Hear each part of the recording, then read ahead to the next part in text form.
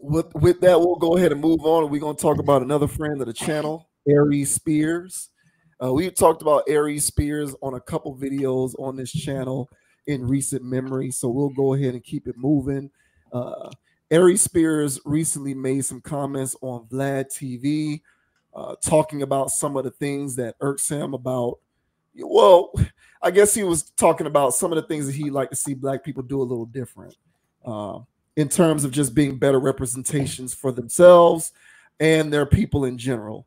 So we'll go ahead and play what Aries Spears had to say. This is from TMZ, so hopefully this falls under the category of free use, even though, you know, Vlad TV is a pretty big YouTube channel. Hopefully we don't get hit with no copyright. Free use, man, free use. We small fry, man. Give us a chance. Yeah, give us the chance. So we'll go ahead and play what Aries Spears had to say. I'll go ahead and play this entire clip, and then we'll give our 2 cents on what he had to say. Spears. Yeah. So, now he is right about that. He is right that the black women are going to come from him on that bonnet comment. He's not wrong about that. He ain't wrong about that. He gonna have a first comment.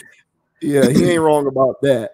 But you know, and you know, Aries Spears is no patron saint, right? So he's been embroiled in his own form of controversy in recent memory.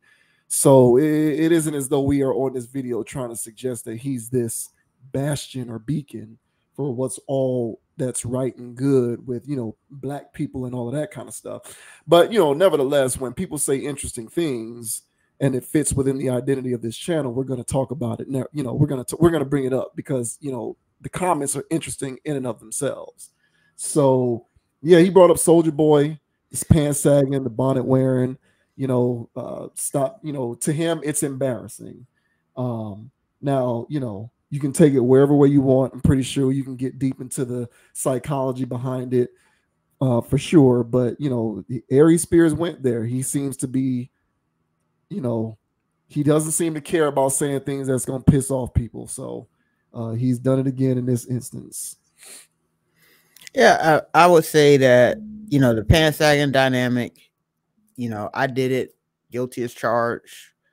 All right. Did it for a while. And here was my reasoning. All right. So, well, I saw it on TV is what I saw it on. And I saw it on TV, and then the kids in school were doing it. So here's the dynamic. It wasn't all the kids in school doing it. It was, you know, the majority, though. It was a lot more than not. And when that was going on, I had a choice to make, you know, to not sag and be a dork, or sag and be cool. So I checked box 2, and I said, well, you're not going to make fun of me because my pants are too high. I remember when my parents used to take me to, you know, go shopping for clothes, you know, just enough for 5 days. But I still go there, and we're in the dressing room, and I'm not sagging, because I know not to sag in the store, you know, when I'm trying stuff on, but I'm going to still put it at, you know, where I think my waist at, you know. And they both, my mom and dad, whenever I'm in the dressing room with them, they're bringing my pants with, it should be right above your belly button. That's where your waist at. And it's like, bro, that's not where your waist at, man. Get out of here, old timer. Times have changed, man. Yeah, this is what I'm thinking. So then I go to school, and of course I start sagging in school. Teachers didn't like it. Nobody liked it. They couldn't understand what these young people are doing. Like, why are you guys doing that? I've heard that it came from prison culture and that it was from stuff like this. Was that elementary school? I don't think so. I think I was like later, probably like in my high school years. That's when I first heard that. But I still rebuked it. My internal logic was, okay, so that's what they do in jail. But, you know, if it's gay, you know, a gay man designed these clothes. There's gay musicians that I listen to their music There's gay people who play sports. So my logic was, if things are gay and gay people do it, ain't nothing about it. So I didn't care. That was my logic then. And as I got older, college professor, ran the same thing over, but he had a different angle from it. And he was basically saying that there's a spirit behind doing that, period. And the spirit behind doing that is availability of your butthole, period. Yeah. And he's saying that if you're a man doing that, then you're not being masculine. You're not in a place where your masculinity is in a firm spot. So at that point, I was like, I still did it afterwards because I still had my own circular logic. And it wasn't until I got a job where you bet not walk in there sagging. So I got into the habit of just wearing clothes that fit and all this other stuff. And, I don't have issues. And after, but I was still sagging the house because it was normal for me. And it wasn't until I saw somebody doing it, and I wasn't doing it for a while, at least in public. I saw somebody doing it, and I'm like, man, that does look ridiculous. I don't know why this looks ridiculous now. And then so then I made a vow to not sag in a house because it was okay since I was in a house and nobody's around and whatever. But then, but it was just a comfort thing, man. I was just doing it. And but yeah, I had interventions from professors and stuff like that, not personally one-on-one, but just hearing that you shouldn't be doing it. And so for me, hearing all these outside things and getting older, it was a thing where I was like, you know what, I get it now. And basically sagging your pants, if you don't want to equate it to masculinity, is damn sure equated to maturity. And you're lacking maturity if you're doing that. You don't respect yourself if you're doing that. And so I have more things to chime in on this, but how do you feel about this, sir?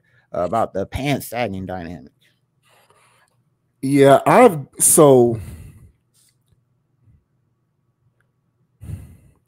given up with trying to,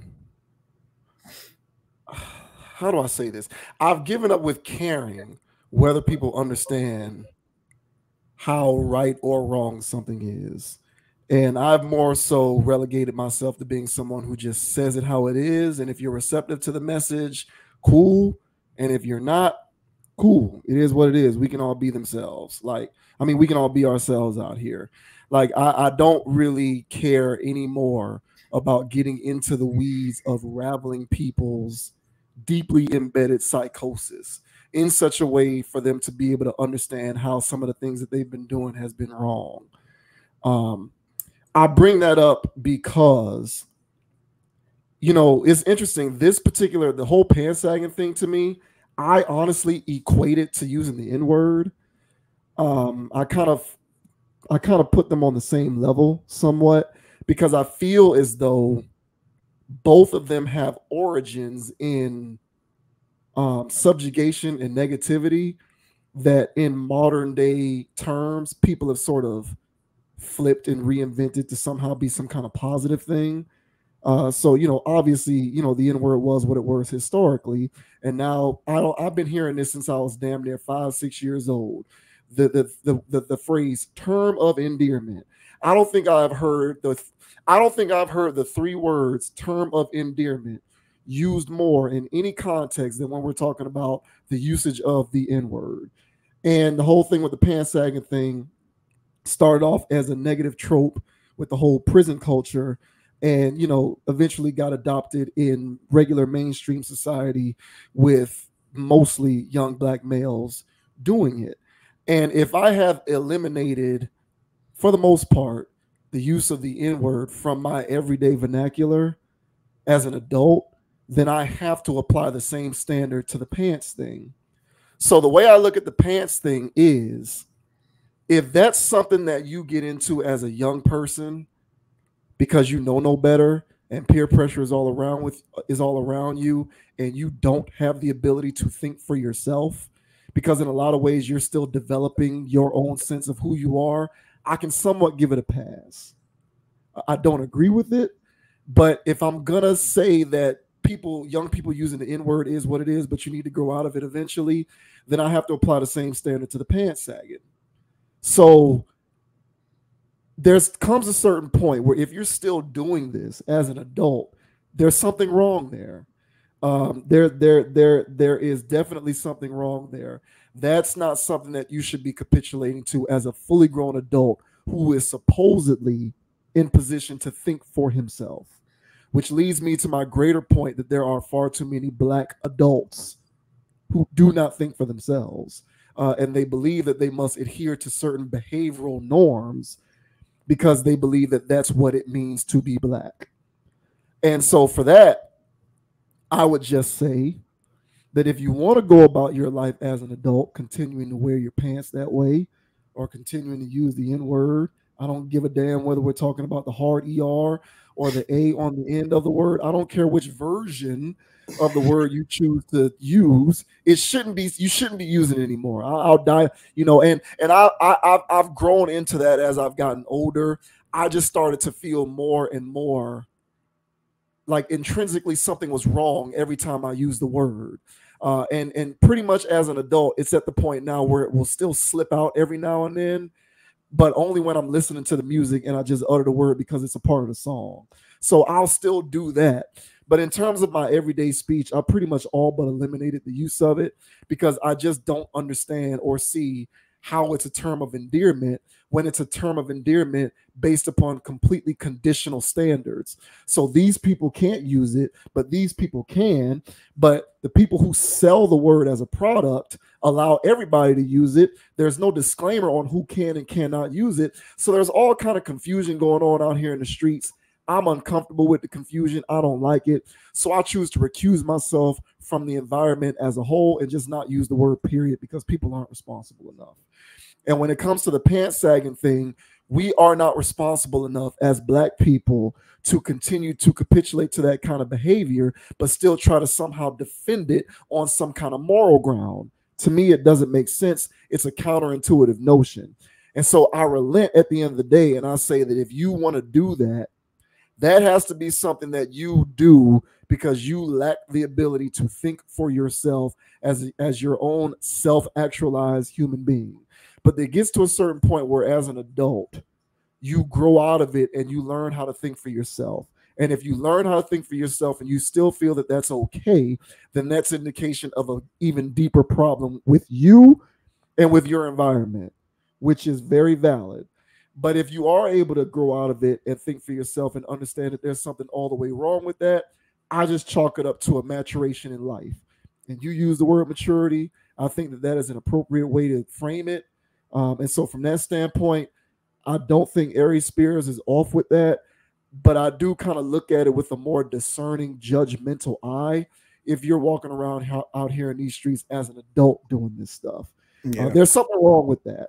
And those are certain things that we can address. But when we're talking about kids, young people, even though I don't agree with it, and I wish it would just go away entirely, there's way too much mind control.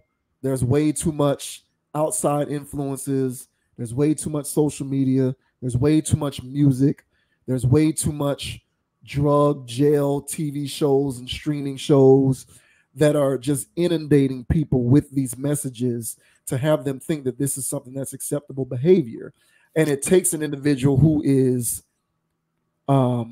strong-willed enough to think for themselves to be able to say, I can glean this, but I don't have to actually copy the behavior. And I think that that comes along with time and maturity. So that's pretty much how I looked at it. Yeah, there's a dude out there. His name's OG Percy.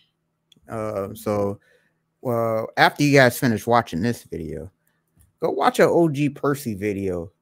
Just talking about prison life. All right, and he brought up on more than one occasion of how young guys will come in there sagging their pants, thinking that it's gangster in prison. And then he mentioned that the more hardened guys that are in there, all right, they enjoy that. They enjoy that. And little do those guys know they're gonna get a visit very soon to see what they're about. And when he was explaining that, now again, I've heard it, but I've already was done with it. But by the time I heard this, I was like, well, goddamn, you know, this is a thing. You know, and to be fair, when I sag, I felt like my sags were respectable. Here you go. Here you go. I didn't sag so you can see my underwear. All right. This is my disclaimers. I'm going there. All right. You didn't see my underwear. All right. And when I was adult sagging, it was kind of like how Vlad said, it's like a little tug. It's where you want your waistline at, but it's a little tug, you know, downward. But it's not like that to me is not sagging, because like, you know, like me, for example, I got a high waist and I got one of those, you know, I don't want to disclose too much info here, but I got a high waist and I got one of those V cuts, you know, so my waist kind of goes inward. So it just, you know, by default, when I put pants on, there's a possibility that you're gonna see a little bit of my underwear above the fold. Oh yeah. So that to me is not sagging. Your pants are still secure. Correct. Yeah, but there's the distinction. Yeah. Right. There were times where I would go out, you know, and this is when pants were way too large anyway. Yeah. But I'm literally holding my pants. Like I have one hand dedicated for holding my pants up, because if I let them go, they'll fall down. Yeah. It's ridiculous concepts. I'm literally walking out the house naked. And so it's a goofy, it was very goofy. But when I was a young person, I was fighting for survival socially. So you know, and coming up in Miami, man, you know, kids are rude everywhere. But I really felt like the way, you know, some of those jabs and cuts was coming in, man, is different than other locations. You know, there's other tough places too, but Miami's rough. So hey, man, it made you stronger. Oh yeah, absolutely. It made you stronger. And so, and as a person who's trying to make sure that, you know, I'm not getting railroaded, you know, every day in school, I started adopting all these things. And so pants sagging was one of them. And another aspect of it was, you know, the clean cut guys got girls too. Pretty boys got girls. But the attention was going towards the bad boys. You know, it was going towards the guys that were, you know, a little rough around the edges. And how can you not be rough around the edges if you're not sagging your pants? This is the logic, the irony.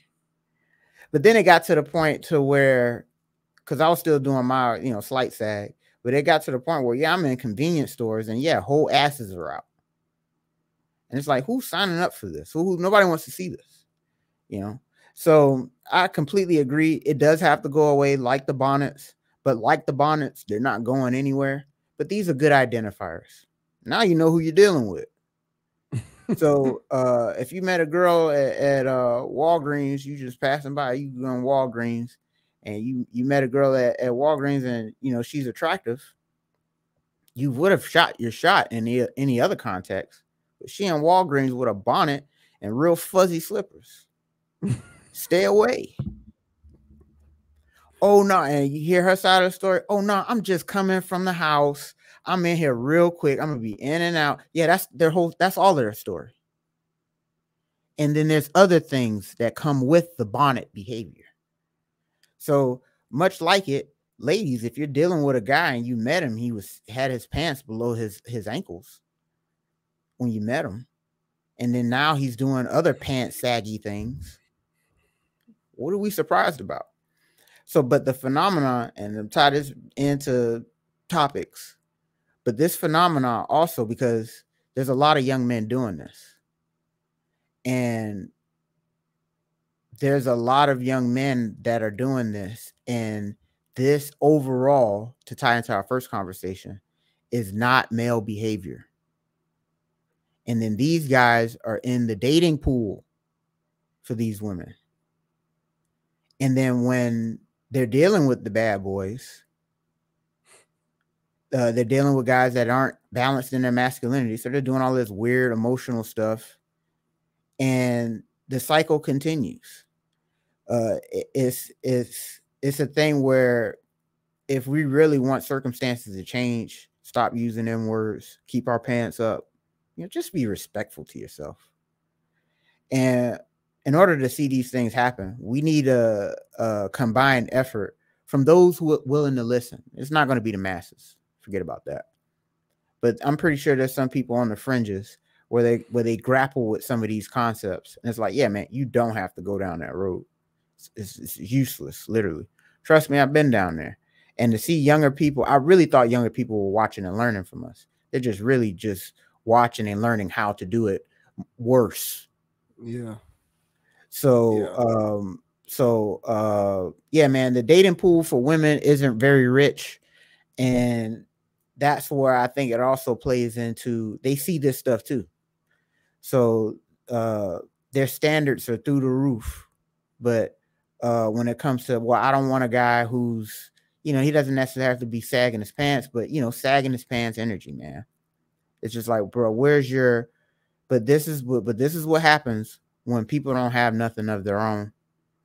They don't have anything to be proud of, but they're blocked. And that's why he was saying, this is my city, but they've never traveled. Not that traveling means anything.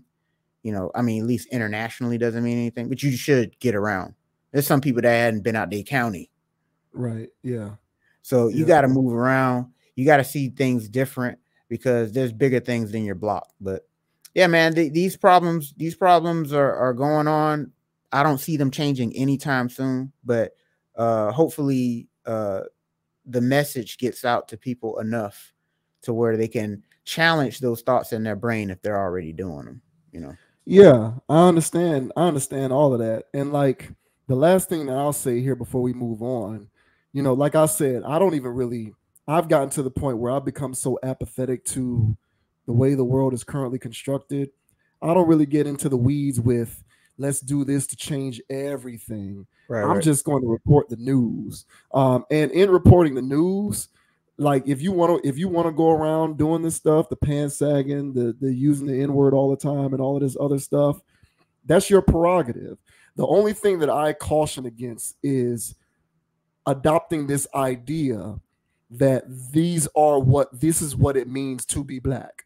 That's where I get a bit frustrated is, wearing your clothes that way or using that kind of language or all of these kinds of things or just gleaning certain messages from whatever you consume on your TikToks or whatever shows you watching on Netflix or Stars or BET, believing that this is what it means to be black. I think it's important for everybody, but specifically black people, to understand that being black isn't a monolithic experience.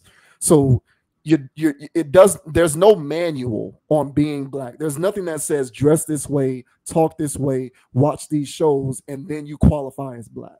But a lot of people think that way. And Yeah, so that's what I'll say. That's when I'll kind of say, all right, let's sit down and talk about this. Because too many of us subscribe to groupthink mentality. And we really do. We adopt this hive type. We adopt this sort of hive-like mind where we just believe that being black is a monolith. And that you're supposed to, talk, dress, act, and do all of these kind of things based upon all of that psychosis. And so that is where the greater conversation needs to be had because you're not going to catch everybody. It's about casting a wide net. So however many people can fall into the funnel, whether they're on the fringes or not, who can understand, I can think for myself and it's okay. I can dress like this and I still feel like I'm black and it's okay. Or I can talk like this and I still feel like I'm black and it's okay. Then the better off we'll be. Instead of, what I think we currently have, which is, being black means that you also dress like this, talk like this, and listen to this kind of music and watch these kind of shows. And Grant, to be fair, because there is such a plethora of different forms of mind control and programming that are out here in these streets, there's more opportunities for people to, sort of incorporate different aspects of their identity. But there's still plenty of that stuff going around too, where it's like, I'm black, therefore I must capitulate to these habits and behaviors. So, and that's the only thing that I'll ever contest and want to sit down and talk about. But other than that, if you want to sit here and try to if you want to sit here and try to convince me that your pants sagging and, use of the N word is what you're supposed to be doing, bro, you don't need to convince me because I don't care. Have at it. Do whatever you want because I've gotten over trying to change the world. I'm just JV Wins on Constant Approach trying to report the news, and I approve this message. Stop it, brothers. Pull your pants up. I'm telling you now, especially if you're a younger person. Stop it. It's not cool. Yeah, man. We are not a monolith, man. It's bad enough that non-black people believe that, but it's worse when black people themselves believe in the idea of the black monolith. So hey, I can't go. It's certain rooms I can't go in because I ain't watched Paid in Full, right? Or In Too Deep, yeah, or any other these other classes. Or you never saw? No, I never seen it. State property. Yeah, I never watched it. You ain't never seen State Property? No, here it is. I'll say this one. Scarface was the one that I was like, I'm not watching it, bro. I'm not watching it. Yeah, but then I watched it and I was like, this is a good movie. This is different. So, but yeah, it's other movies where it's like, nah, I'm not watching it. So yeah, there's some rooms I can't go in just because of that. Right. I can say as much centric things that I want about the community. And like, man, this guy's all right. As soon as they start going down some of these lists of movies, they'll revoke my card. Same people. It's like, sure. Bro, we just had a whole hour-long conversation about how we need to build a community. Yeah, but you never saw Paid in Full. Yeah. I don't know if I can trust you, bro. Yeah. All of that falls into the same bucket. It all does. And it is what it is, man. It's all good. It's content for the channel. So appreciate it, Aries, and appreciate it, Vlad. Y'all pull them damn pants up, man. And then, Soulja. Whatever with everything else, man. Yeah. Pull them things up. Pull them up.